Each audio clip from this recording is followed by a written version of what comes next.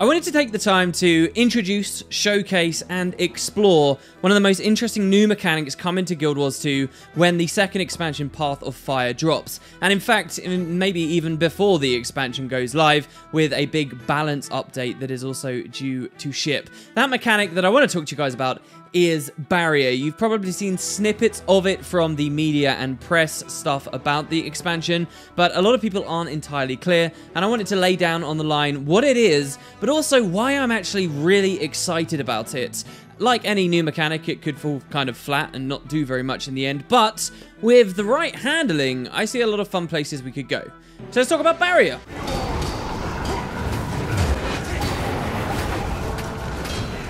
Barrier is a new mechanic that interacts with your health and your sustain in combat. It is not a buff, it is not a boon, it's not an active effect in the standard sense, but it hooks directly onto your health bar. Barrier is a shield that you would expect from many other RPGs, frankly, or even action games. I heard somebody make the comparison to it being like an overshield from the Halo franchise, and I think that's fairly descriptive. Barrier is extra health on top of your health. As you can see from the user interface here, when I was playing on a Scourge, some of the new elite specializations and some of the classes in the game will be able to apply this to make you that bit more sustainy. Another health bar, if you will, albeit a temporary one, in a similar vein to what Core Necromancer and Reaper gets access to when they go into their Shroud. So while you have Barrier up, what it does is it reduces incoming damage. If you check out this footage here, you'll see an enemy I'm fighting has some Barrier. You can see on his health bar up there, he's got that little grey bit in addition to his regular health. And as I attack him, instead of there just being one number of damage that I'm doing, we actually see two. We see one is in white and the other is in yellow. That's his Barrier. The yellow number is the damage I'm doing to his Barrier, and the white regular number is the damage that I'm doing to his health. So you might wonder why with my one eviscerate here, or decapitate rather, I got both numbers came up. That's because the 1,385 damage you see there was the last of his Barrier's health. And then anything I did in excess of that finally got through to his real health because I destroyed the entire thing. In this clip, instead, you can see I'm getting only yellow numbers, and that's because I'm still just working my way through the much meatier Barrier that these mobs have with weaker axe skills at the time. So yeah, it's just health on top of health, and eventually when you break the Barrier, you get back to the real health that's underneath. So the important thing to understand about us as players getting Barrier, unlike perhaps many enemies we'll find around the desert, is that Barrier degenerates very fast. Because Barrier is in Guild Wars 2 now, it doesn't mean everyone's going to be running around with tons more health because all their classes can allow them to get access to extra health on top of their health. The idea is that you can pump Barrier onto people, you can over-heal them, but only for a short period of time, and then it starts to run out again. You can see an example of this here. The speed that Barrier falls off of you feels like it's kind of about the same speed as your health would regenerate when you're out of combat. So what this means, and from the skills that I can tell so far, is that Barrier isn't a purely passive defensive thing. It's not a reactive thing. It's very much a preemptive thing. You have to anticipate when a big burst is coming in on you. Maybe a raid boss is about to execute a huge ability. Maybe something in a fractal is about to do that, or a story boss. Maybe you're in world versus world or PvP and you anticipate a lot of damage coming in. That's the idea of Barrier. You do it early, you anticipate something that's upcoming, and that's how you get the most use out of it, because it's constantly draining away.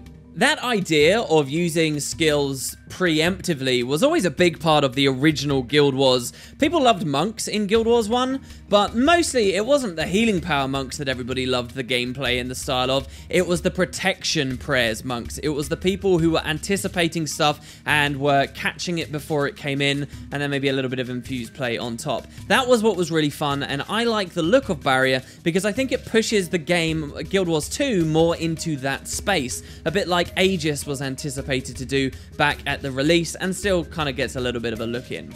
So some other little details about Barrier many of you won't know because it hasn't been released. I got this information from a developer and unfortunately don't have any demonstrations of it in action, but there are multiple different things that Barrier scales on. One of the first things I thought when I saw Barrier was in the game was, wow, this is a chance to have a new stat, like a Barrier stat, and the more you invest into that through new runes and traits and sigils and things, perhaps this increases the effectiveness of your Barrier. They didn't go that route, but they hooked Barrier into existing attributes that are already there in the game, specifically two, Vitality and Healing Power.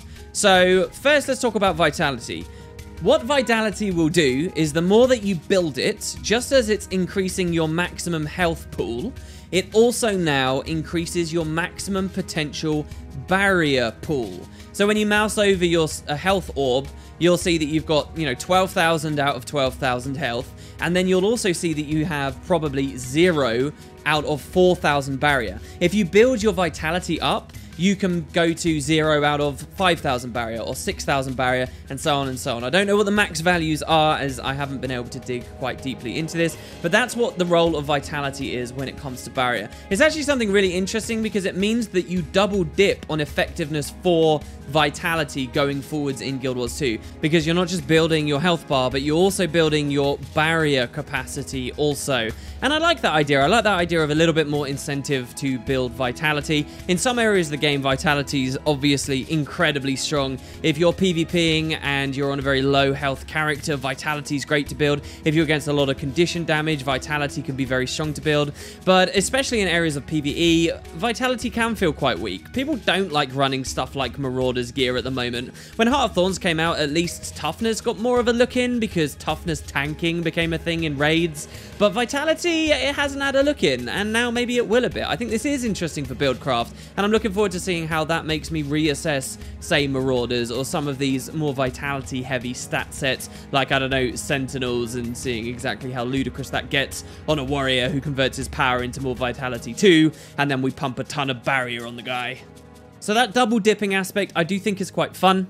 But Vitality is not the only thing. The other thing that it's hooked into is Healing Power. So Vitality is your maximum capacity for Barrier, but Healing Power is what decides how much you actually apply. So let's say you're playing as a Weaver, and you have a trait that means anytime you use one of your new dual attack skills, you gain Barrier. That is a trait that exists. The amount of Barrier you get will fluctuate based on how much healing power you build. So the Weaver is angling to be, as far as I can see, a frontline condition damage bruiser that relies on Barrier to get the job done, and that means that you may actually see healing power being a worthwhile thing to build as a Weaver, just because that will improve your Barrier application. The other thing to consider then with healing power is, because of this interaction and the fact we know the Scourge is angling to be a support class that supports through Barrier, that also means Scourges will also be looking at healing power, just like any other support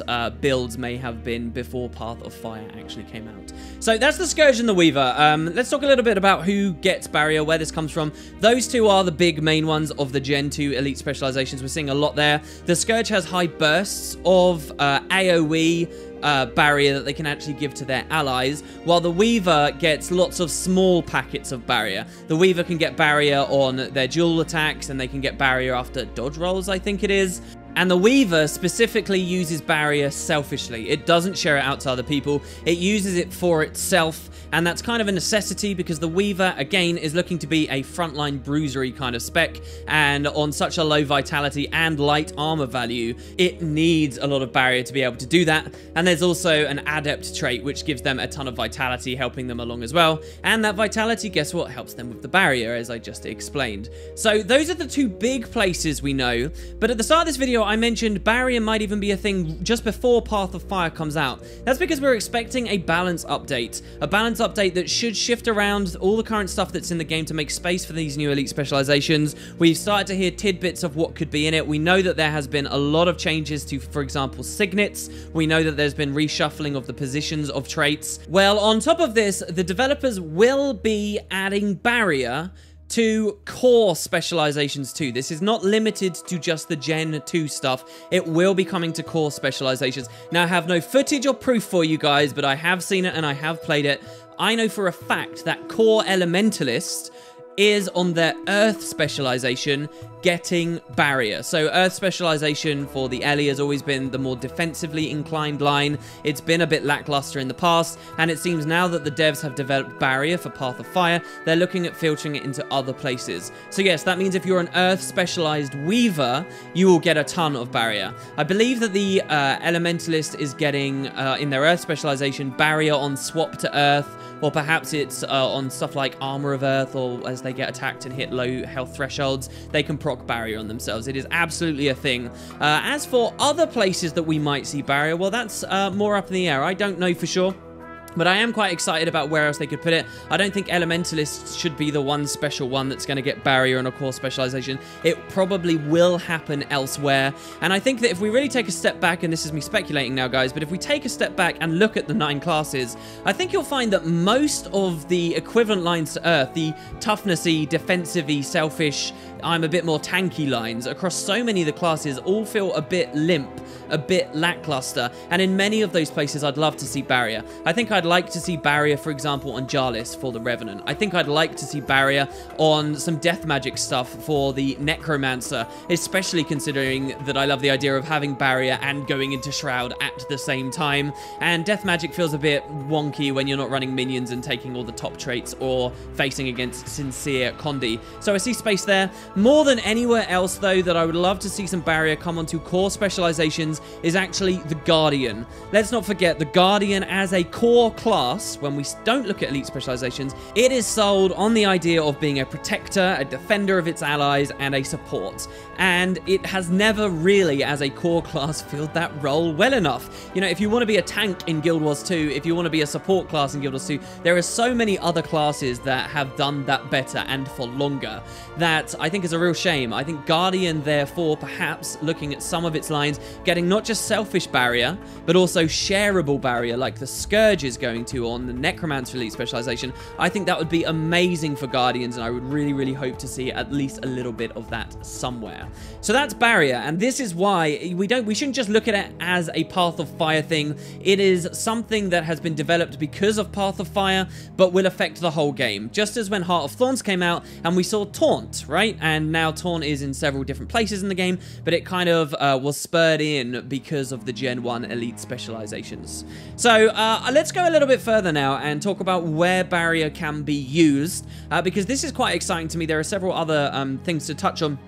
First, let's talk about PvP and Conquest. I think here barrier is a very obvious thing. It's a defensive mechanic that you'll be able to use when you're on your nodes and when a big team fight breaks out to be able to defend people. I particularly like the idea of being able to pop a lot of barrier to cover reses or stomps, perhaps, and that should create some interesting new dynamics there, but I don't have too much to say. I have mentioned before that it feels like with the Gen 2 elite specializations and contemporary balance in Guild Wars 2, they are being very careful to make things too tanky.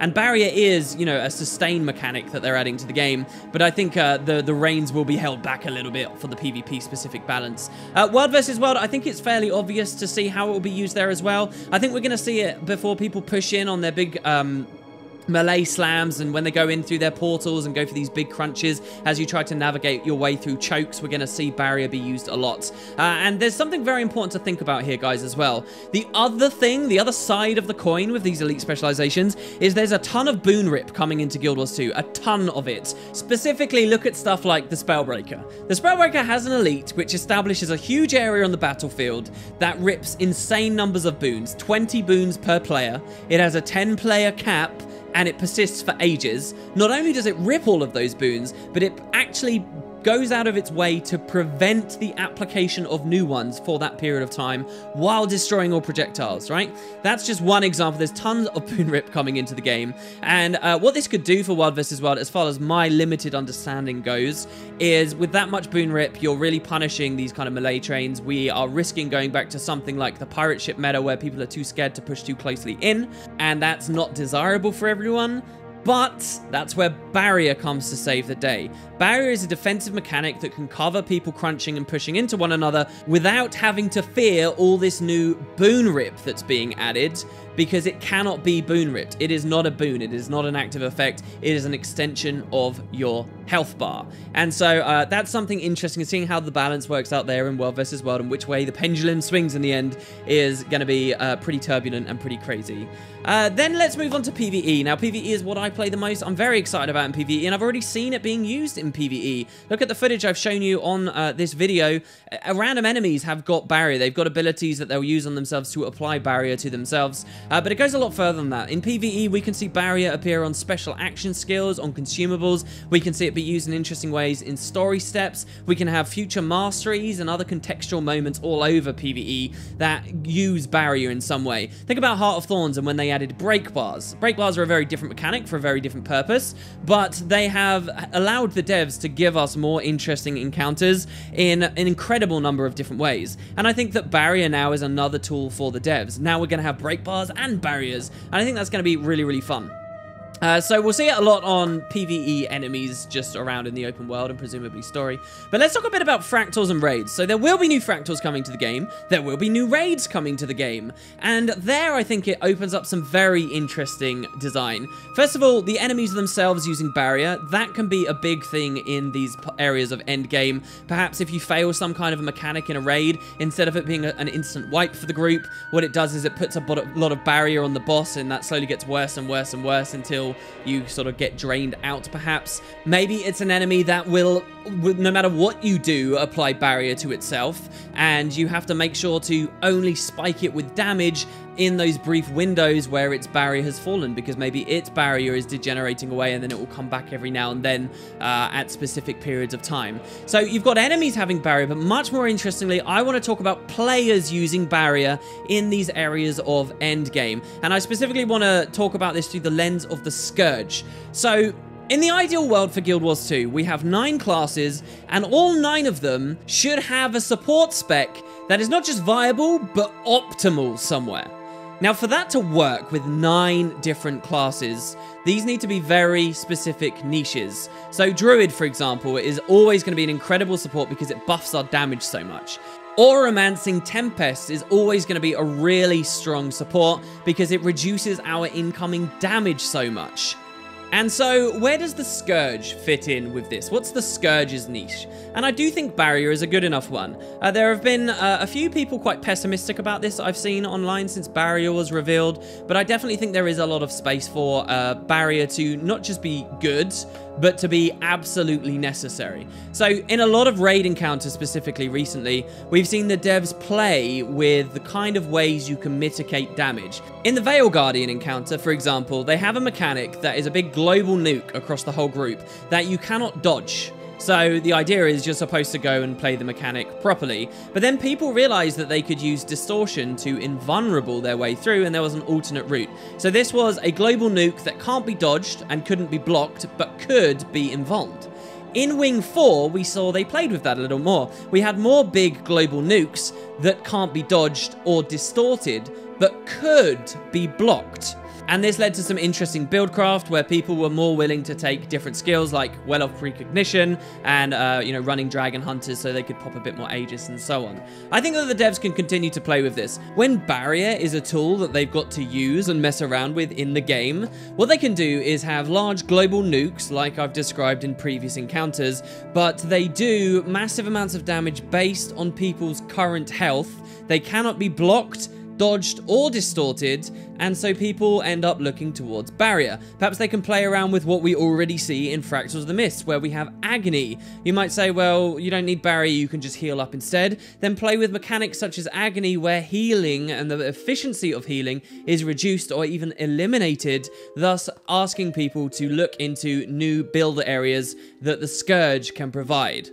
And that doesn't necessarily mean you have to run a Scourge support, because we do see Barrier has been filtered in elsewhere in the game, and now we're living in a world for Guild Wars 2 where you've got Druids are useful in certain places, you've got Tempests useful in certain places, and you have the Scourge useful in certain places, because it is the best at applying AoE Barrier, and they can make encounters where you want AoE Barrier to get through comfortably. And obviously, we're not talking about making this a binary on-off switch. You need a Scourge or fail. That kind of thing is probably more of a detriment to Buildcraft than it is a positive aspect. But if we get somewhere on that spectrum, which hopefully everyone in the comments appreciates, I think this could be a really positive area for Guild Wars 2 to go in. And it's one of the reasons I'm really excited about Barrier.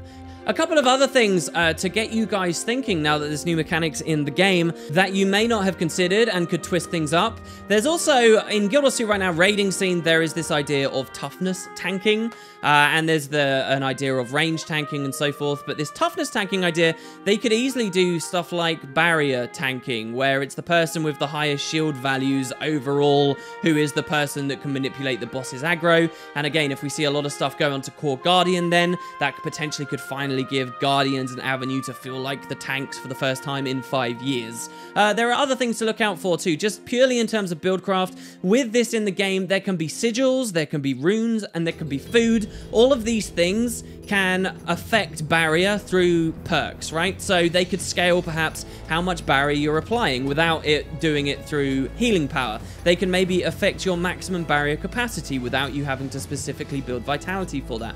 Or they can even do other areas of barrier that don't get covered by vitality or healing power. Think about this, a rune where the tier 6 on the rune is that barrier degenerates more slowly on you. That's not necessarily a healing power thing or a vitality thing, but that could work, and the same for foods and so on. All of these would be interesting build-making decisions on how you want to work with barrier.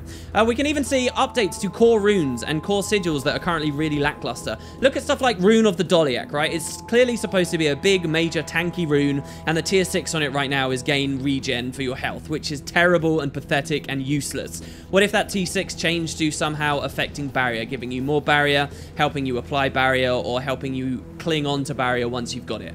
All of that's really cool, right?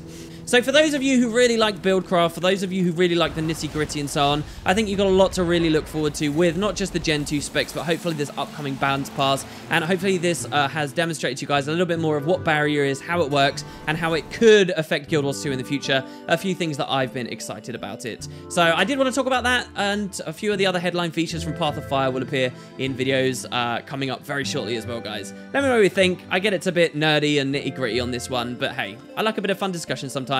I'll see you in the comments. Cheers, guys. I'll catch you next time.